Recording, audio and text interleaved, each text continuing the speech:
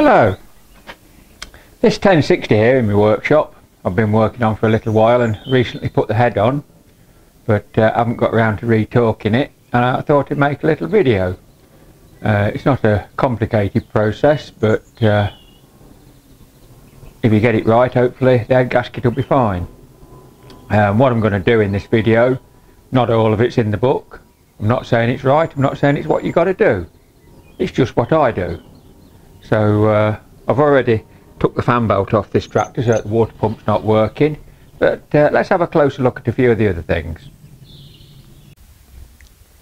First of all, as you can see, I've put a brick under each front wheel to raise the front. This is so that any water trapped in the cylinder head, sorry, not water, any air bubbles trapped in the cylinder head raised to the front, instead of growing into bigger bubbles and forcing the water out with a big glug. As I've already mentioned, down here I've just took the fan belt off and lifted it clear of the crankshaft pulley. Don't know whether you can see that down there you go. So the water pump's not working. Up here at the thermostat housing, I've filled the engine up with water. It's just down there in the bottom of the water, you see the reflection, but when the engine heats up it'll expand and come up higher. And here I've got a very accurate wine making thermometer.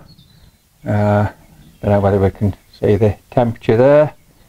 It's 50 degrees Fahrenheit, sorry, 60 degrees Fahrenheit, or 15 centigrade for those of you that aren't imperial.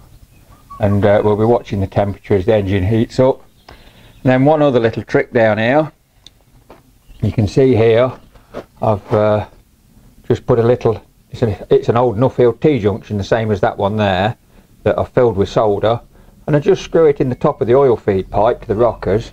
That way when the engine's running you haven't got oil splashing everywhere.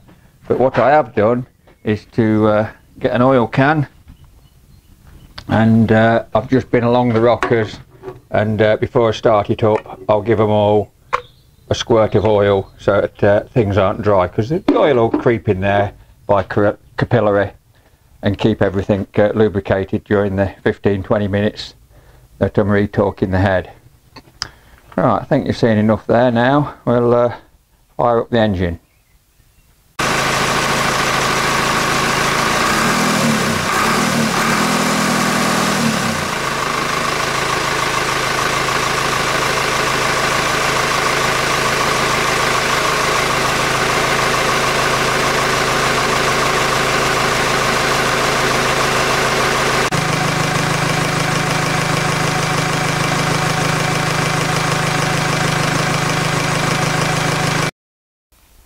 I've just stopped the engine here for a second so I can take this reading.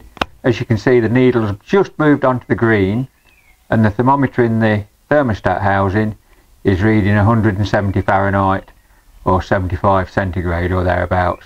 It'll just give you an idea of the temperature at which it enters into the green. We'll continue now.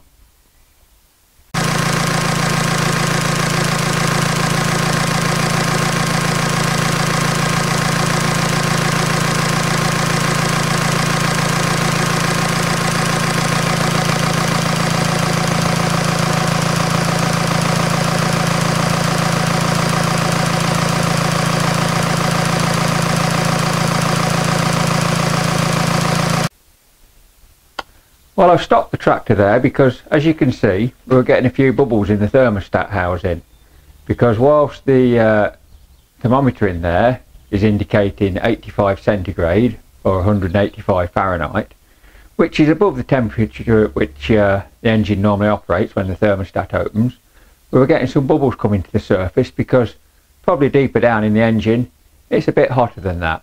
So now we can start retorquing the head bolts.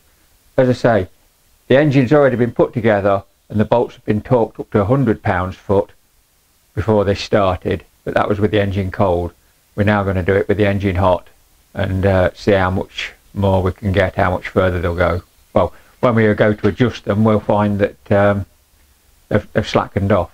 So let's get the torque wrench. I've now got my torque wrench, and I've also got this special, what they call an obstruction spanner. I'll turn it around a little bit in front of the camera so you can see what it is. But it enables me to retorque the head bolts without taking the rockers off. And what we do is one bolt at a time, slacken it a couple of flats of the nut, and then retorque. So first of all, we'll slacken it.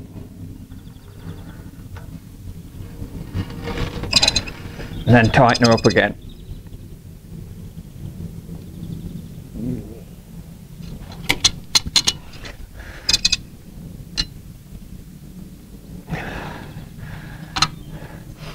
And then on to the next one.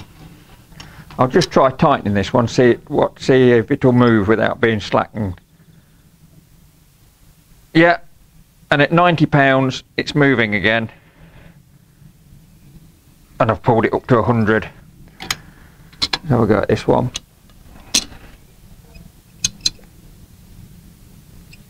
Yeah, 90 pounds it's moving. And